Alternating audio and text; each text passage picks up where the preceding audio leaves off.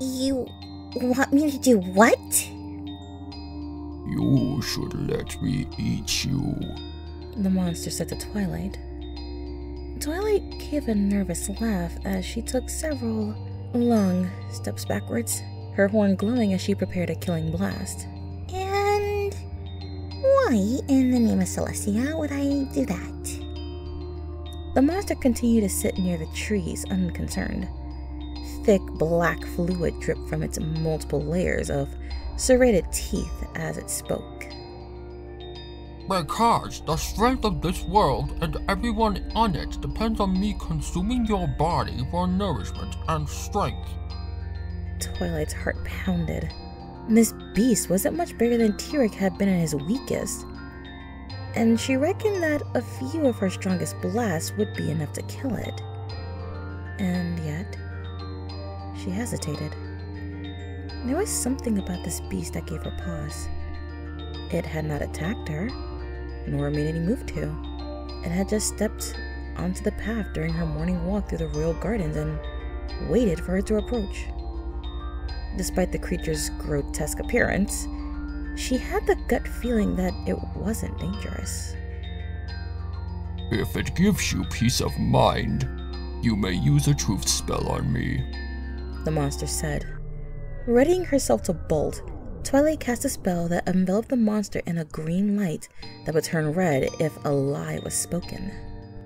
If you are afraid of me, and I would not blame you, know that I will not attempt to consume you without your permission, the monster said.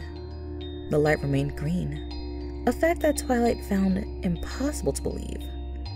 Yet, the truth-telling spell she had cast was one of her own design, and virtually impossible to foil. Not even Discord had managed to deceive the spell in numerous tests. Tell me about yourself, Twilight commanded her opponent. Everything. I am an ancient being, the monster said. Part of a collective of interdimensional creatures. There is no word in your language to accurately describe us, but abomination will suffice. While my fellow abominations wish to consume all life in this universe, many disagreed, including myself.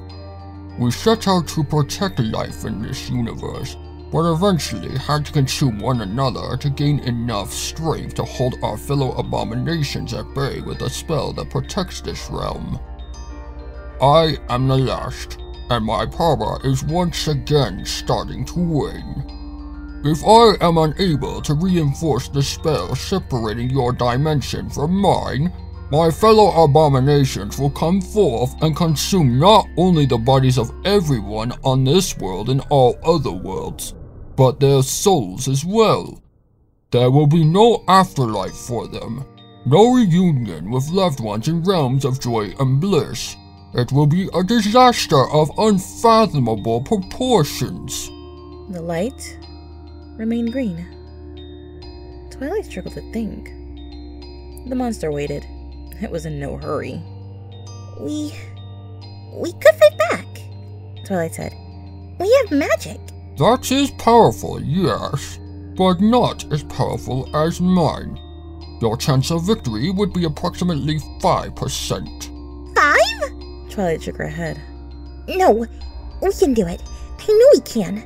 My friends... If you were to gather all beings in our universe who could use magic, your odds would increase to approximately 50%.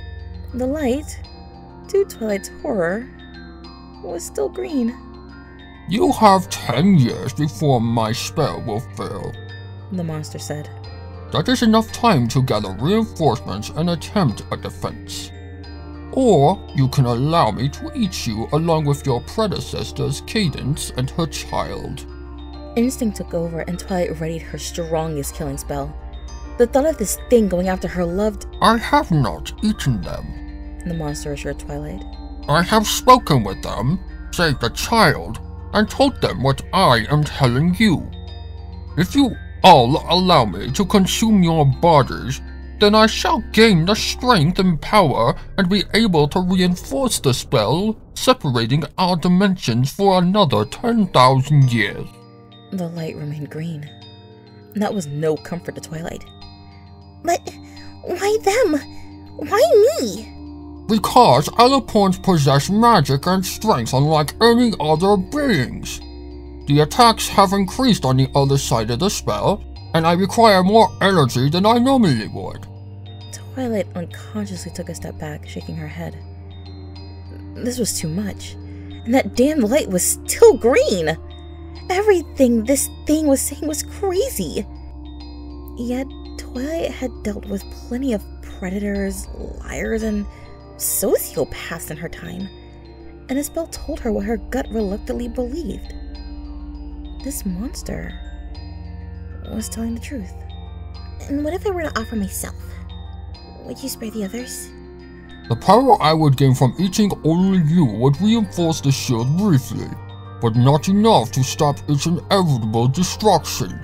And what if I were to take the magic from Celestia and the others and myself, and then, say, put it into a heat burger? I require not only the magic you possess, but the native strength within your alicorn bodies. It is comparable to eating the bun off a hamburger without the fillings. I must consume all of you, or this realm is lost. Twilight was too shaken to even notice the green light. I understand that this is distressing you, Princess, The monster said. I do not expect you to come to a decision right now. Take a year to think about my request and consult with your peers. Then if you all choose to fulfill my request, you will have more than enough time to settle your affairs. Multiple legs unfolded as the creature stood. I shall depart now, Twilight Sparkle. I will return here 1 year from now to hear your answer. Without a sound, the monster turned and disappeared into the forest. Only a few falling leaves marked his departure. Twilight sat upon the walking path, staring silently at the forest. She would be found there that evening, silent, shaken, and lost in thought. Support me on Patreon and Ko-fi. Links in the description. Thanks for listening and be sure to subscribe. Good night, every pony.